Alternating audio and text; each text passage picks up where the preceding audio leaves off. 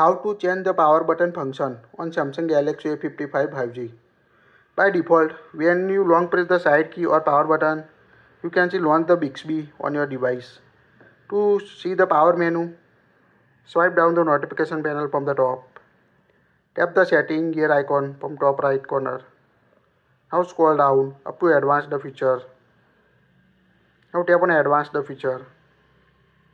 Now here you can see side button option. Tap on a side button. Now you can see two sections, double press and press and hold option. In press and hold section, tap on a power up menu. Now long press the side key or power button. You can see the power menu on a Samsung Galaxy A55. Power off, restart, emergency call or medical info.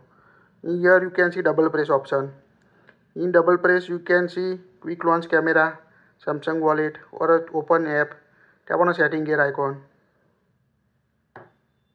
Here you can select the app to quickly access by double press the power button. Here we select the calendar option. Now double press the side key and you can see quickly access the calendar or other application you set on your device. So quite useful feature using side key. So just long press the power button and you can see power menu. If you don't want to use, tap on a side button settings. Choose the wake Bixby. Now when you long press the power button, you can see wake up the Bixby. That's it. Like it, share it.